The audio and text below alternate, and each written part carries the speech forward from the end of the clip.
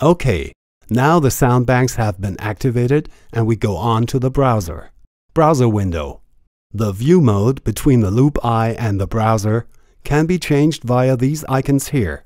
With a click on the name of the sound bank, you open the subfolder of the bank. Folders are recognized with this sign. The last column contains the samples. Preview samples. The most simple way to quickly listen to samples is to click the play button next to the sample name. It will play. If the sync button down here is active, the sample is automatically synced to host or master. You'll hear the original tempo of the sample if the sync button is off. Besides, the original tempo is shown in the sample name. You can see it right here in the sample. You can also move through the browser using the cursor buttons on your computer keyboard, and is by far the easiest way to do it. If I start a sample here via play and just go down with the cursor buttons, the next sample will be played right away.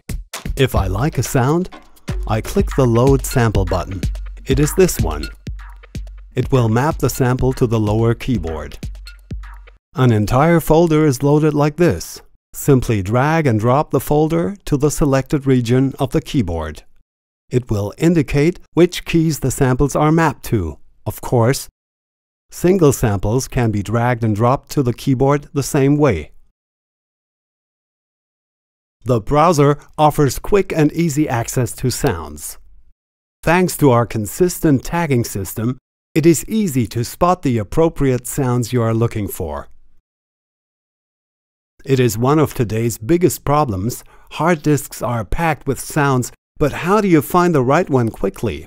To be honest, we didn't have a 100% overview of our loops and samples until we had created the browser in Elastik 2. This is now the best way to find sounds.